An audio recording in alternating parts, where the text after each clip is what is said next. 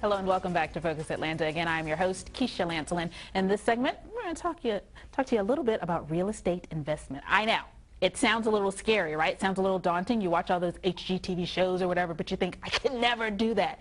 Well, if you have a little knowledge, you can. I'm here with Whitney Nicely. Thank you so much for coming on the show. Thanks for having me. Well, first of all, tell us a little bit about yourself. How long have you been doing this?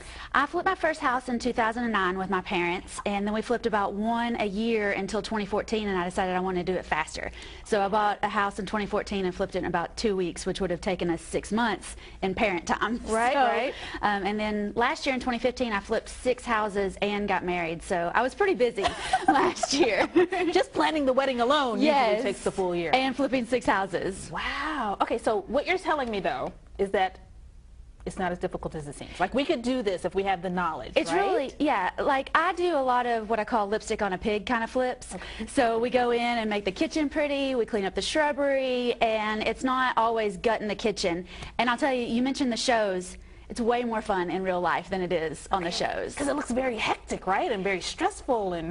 Yeah, you have to be fully committed to it. You have to know a plan going into it, or whenever things come up, then you get bogged down in what that is instead of what your ultimate goal is. Okay. So you have to get a plan, stick to it, and just keep going through those problems. Now, what about our budget? Like, is it, can we do our first one on a budget? Can we, what are we talking about in terms of finances? Well, I do owner financing and lease options, so I don't go to the bank and get a mortgage or anything like that. I really focus on putting my money into the flip instead of into the purchase. Okay. So, for $1,500, maybe $5,000, you can do those, pretty touch-ups, flips. You can't do that if you're gutting the whole kitchen or a bathroom. Of course.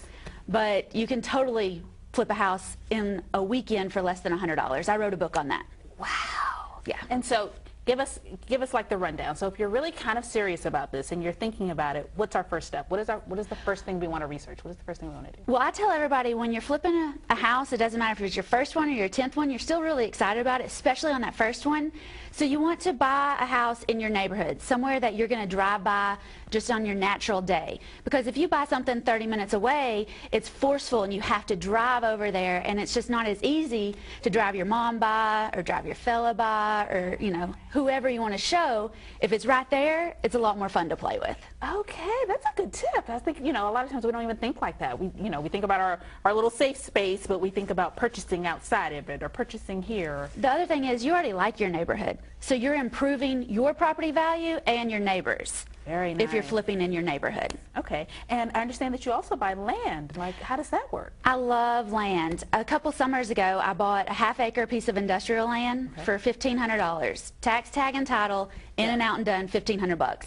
And most people can come up with $1,500, or you can save $100 a month. After 15 months, you've got it. Well, I rent the driveway to this piece, just the driveway, not even the land, for $250 a month. What? So I got my money back plus some in less than a year. So then you can take that $250, buy another piece, rent it, buy another piece, rent it, until you get into houses. Because the last thing I want to tell you is to save $100,000, sink your whole life savings into real estate, especially if you're new. You need to start small. Start with those little chunks of land, because the process is the same. It just adds zeros towards the end. I love that. Like, see, nobody ever tells you that. Nobody ever gives you land.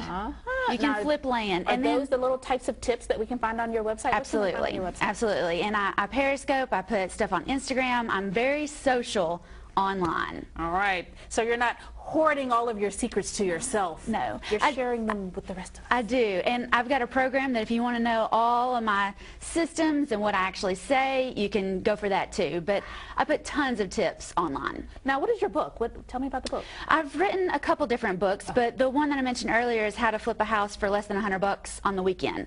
And it's stuff like changing out the kitchen knobs, changing out the door knobs, those little things that when you walk into a house, especially if you have it listed with a regular agent, you want the buyers to come in and say, ooh, I love it, when can we close? Instead of going, ooh, they still got brass doorknobs, why didn't they change that? Okay, all right. Just change it. So change those little things, make the cosmetic changes, and you could, really, really up your value. Yes, and sell it a lot faster. Oh, and that's the important thing. That's the important thing. thing. Get that thing off of our hands. Yes. Thank you so much for coming on. Thank you for having me. Well, now you got to give all that information again. So you said you're on IG, you're on Twitter. How do we find you? I am on Instagram. I'm Whitney Buys Houses. On Periscope, I'm Whit Buys Houses because they wouldn't let me get that NEY in my character slot. Okay. So, and then Facebook, Whitney Buys Houses. My website is whitneynicely.com or whitneybuysHouses.com. Just about anywhere I'm Whitney Buys Houses. All right. Well, we appreciate you for sharing the knowledge. Thank you. And letting us know that we can do this too. Yes. All right. Yes. Your first tip, folks, is start small.